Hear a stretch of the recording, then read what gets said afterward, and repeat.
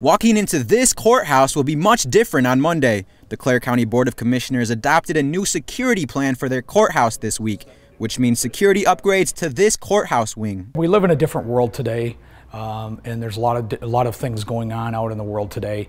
There's a lot of threats out there. We want to make sure that all of our employees and staff are safe in that building, and also the public that comes to that building to do business. We want to make sure that everybody's safe. Part of this new security enhancement for Clare County is this level 3 bulletproof glass in the prosecutor's office, along with x-ray machines, screenings, and metal detectors. We've received several threats, and we're dealing with people who aren't at their best.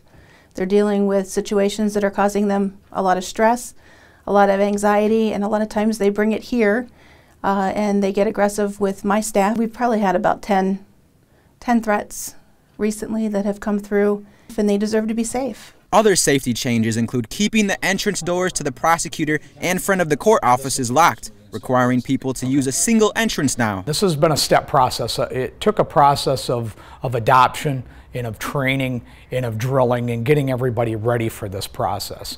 You know, it's been a little while coming, but I'm glad to see it. And lots of people, and especially the people that are in the building every day, are glad to see this happen. In Clare County, Charlie LaPastora for UpNorthLive News on ABC 29 and 8.